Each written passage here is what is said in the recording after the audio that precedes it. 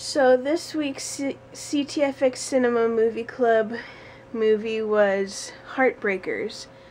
Now I love Jennifer Love Hewitt. I think she's awesome, and I've never actually heard of this movie, and I really, really like it. I'm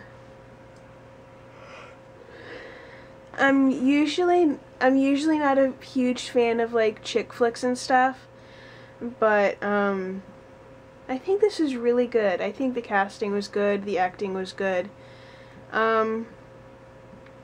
Although I kind of take that back.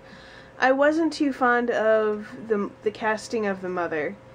I just don't think the actress did that good of a job with the role.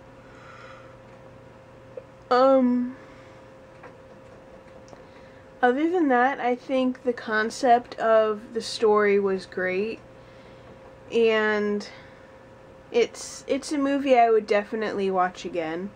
I'm typically the type of person that'll only watch a movie once or twice, and then like I usually don't ever want to see it again.